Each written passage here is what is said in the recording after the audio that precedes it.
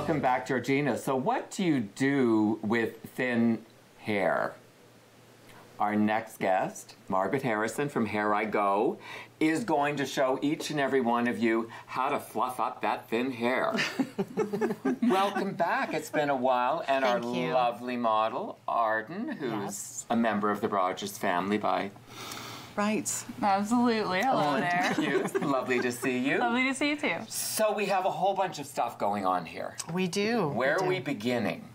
Okay, well, we can talk about how to thicken up the hair without putting any perms and colors in the hair. Okay. Lots of different things you can use at home.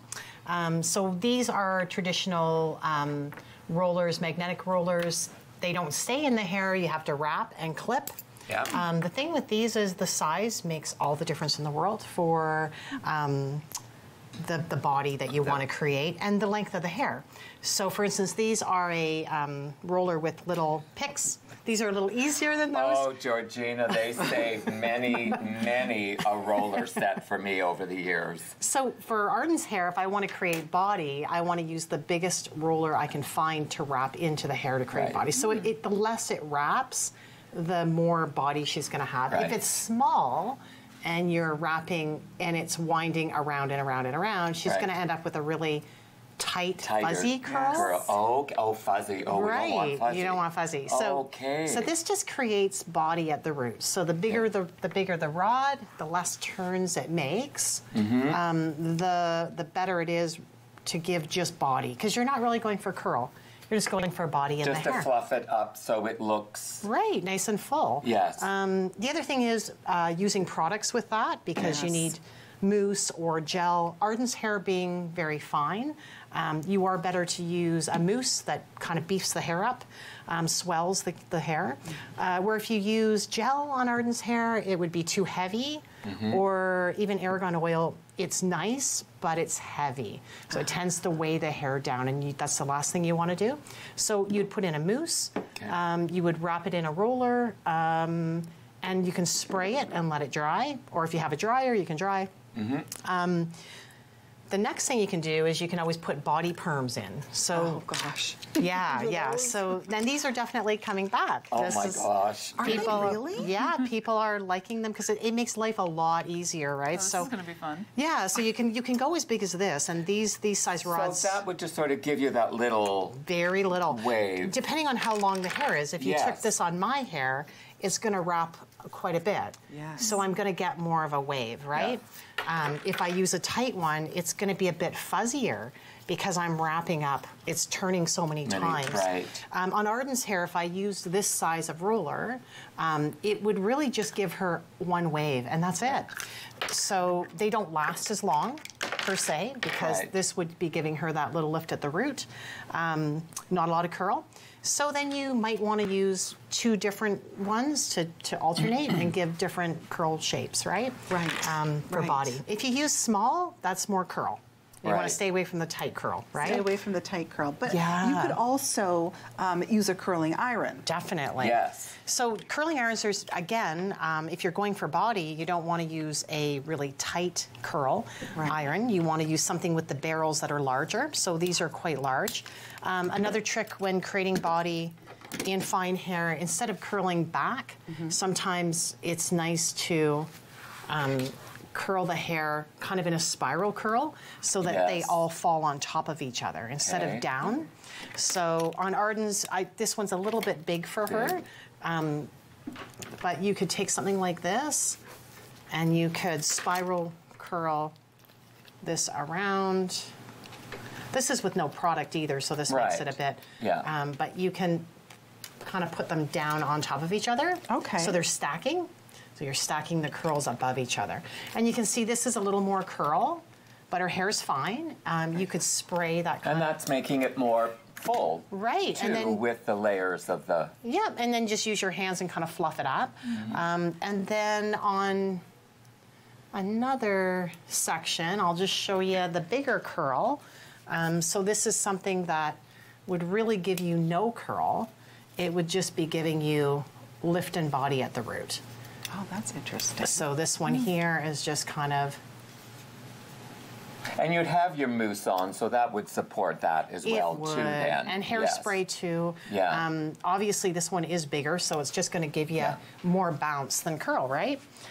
So that helps. And I guess the other thing, too, with fine hair is perms, but also highlights and colors.